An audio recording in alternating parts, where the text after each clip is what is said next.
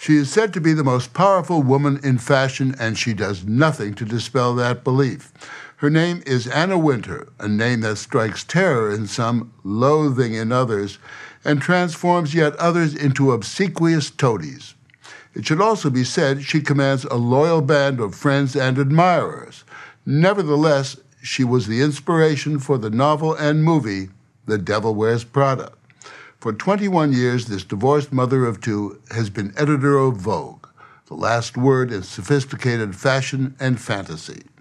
The aura of mystery that surrounds the 59-year-old Wintour is palpable. She is a paparazzi and gossip column magnet. Every twitch, every frown, every suppressed smile is recorded. She's been portrayed as Darth Vader in a frock, or less harshly, as Nuclear Wintour. Or is she really just peaches and cream with a touch of arsenic? The blurb on your unauthorized biography reads, she's ambitious, driven, needy, a perfectionist. An inside look at the competitive bitch-eat-bitch world of fashion. An accurate... Well, I'm very driven by what I do. I am certainly very competitive. What else am I? Needy? I'm probably very needy, yes. A bitch. Perfectionist? Perfectionist. Well, let's try bitch first. Well, I hope I'm not. I try not to be, but I like people who represent the best of what they do, and if that turns you into perfectionist, then maybe I am. High above Times Square, Anna Wintour oversees a small army of girls, coiffed, skinny, beautiful, and running scared. The worker bees whose job it is to inspire women to dream. The pages of Vogue conjure up a never-never land of beauty, of the sweet life. The unattainable comes to life in the up to 800 pages per issue. Under Anna Wintour's direction, Vogue has been hugely successful. Vogue is the best of everything that fashion can offer, and I think we're the leader in the field. We point the way. We are, a glamorous girlfriend.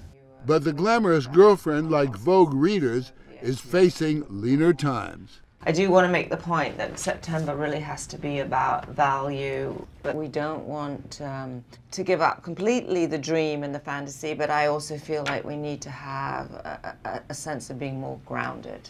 Wintour is involved in every detail of the magazine, the clothes. I like the stripe. Editing the pictures and articles. Can I see Meredith, please? She's decisive, impatient, and bears a look that says, I'm the boss, and you're boring. I just thought that was a bit banal. Should I do the faces of the moment because that's what we have on the cover, or just still keep thinking? Keep thinking. An editor is, in the final analysis, a kind of dictator. A magazine is not a democracy. It's a group of people coming together and presenting ideas from which I pick what I think is the best mix for each particular issue. But in the end, the final decision has to be mine. Meet Miranda Priestley, the beastly editor in The Devil Wears Prada. Meryl Streep is Anna incarnate.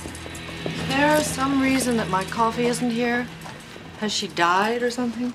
I've heard that Miranda Priestley is just a teddy bear compared to Anna Wintour. It was entertainment. It was not a true rendition of what happens within this magazine. I understand that. But where people made comparisons with you, the coldness that Anna must not be spoken to when she's on the elevator. Oh yeah, I heard that. You're not allowed to get in the elevator with me. Well, you can get on, but just keep your mouth shut. That's a complete exaggeration. I mean, I guess in response, I can only say that I have so many people here, Morley, that have worked with me for 15, 20 years.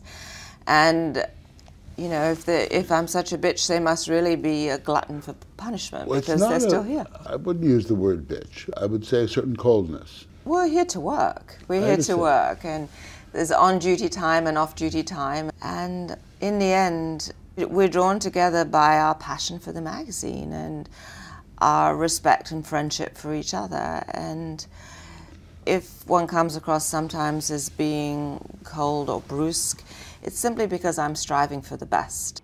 It's not like a tea party here. We work very hard. Andre Leon Talley, Vogue's editor-at-large. He's worked with Anna for decades. What kind of boss is she? Let's say that Anna can be intimidating. I think that's her armor, to intimidate, to give the people a sense that she is in charge. I have been asking to see those books. Like this week, okay, is your deadline. She is not a person that's going to show you her emotions ever. She's like a doctor. When she's looking at your work, it's like a medical analysis. Some of us can't cope with that. We need to be loved. Fat chance of that, says Vogue creative director Grace Coddington, another veteran colleague. I think she enjoys not being completely approachable. You know, just her office is very intimidating, right? You have to walk about a mile into the office before you get to her desk. And I'm sure it's, you know, intentional. Have you ever seen her looking less than perfect? No. Never? No. Has always. That must take terrific discipline. I think she's a very disciplined woman. Also a very pampered one.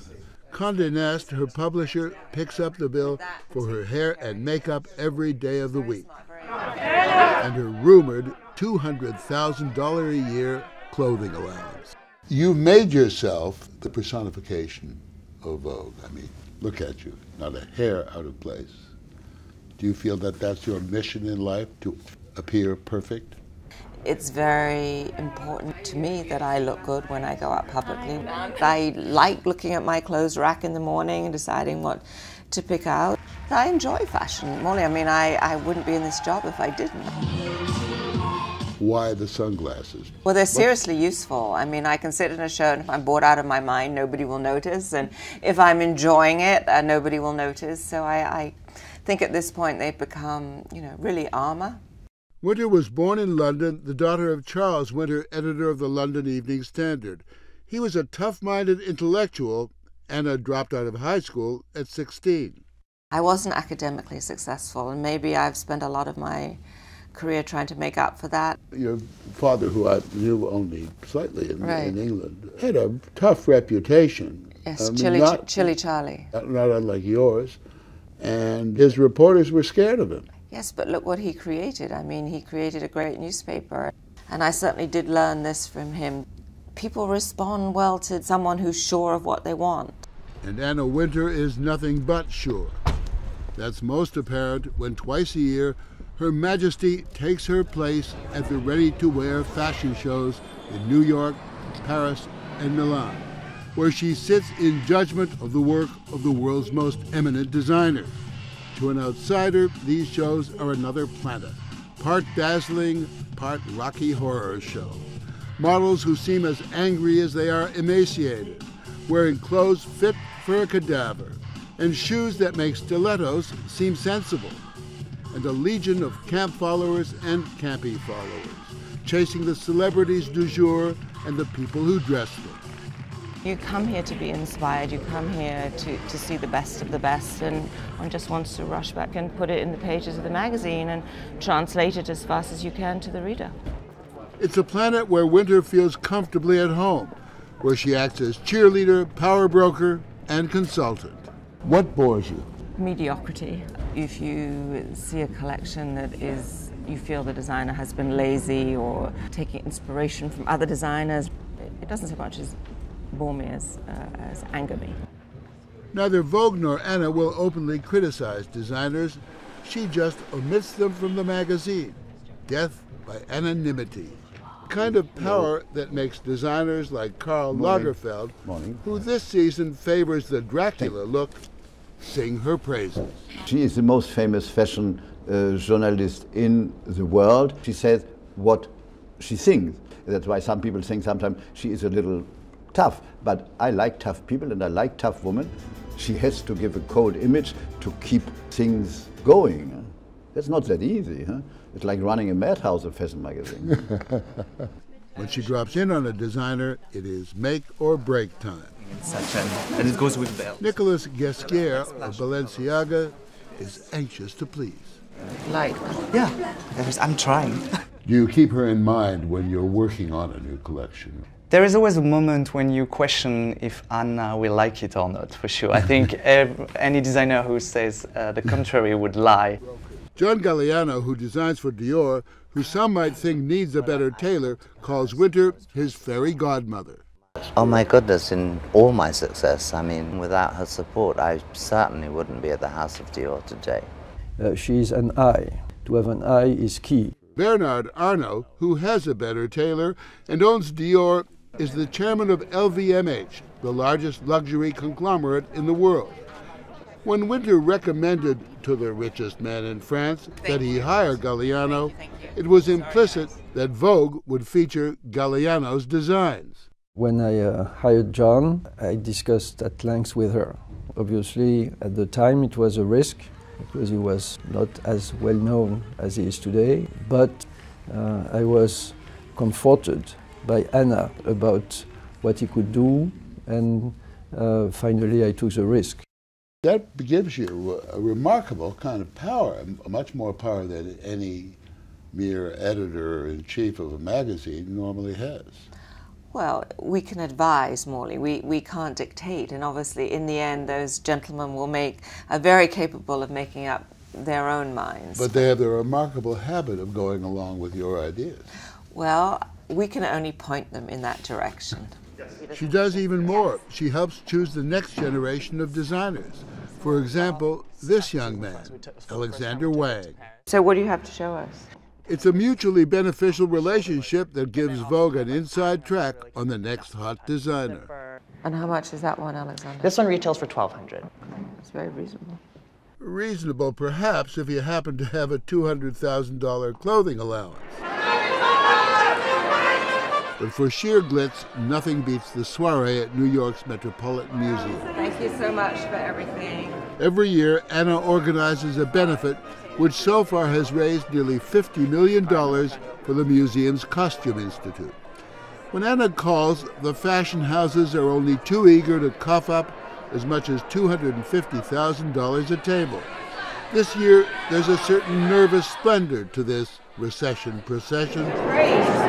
Nevertheless, the want-to-be-seen show up in hordes. Tonight, the rag trade rules. A night to flaunt it, whatever it is.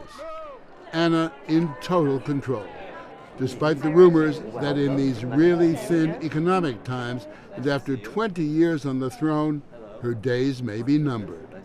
Are you thinking that it may soon be time to pack it all in?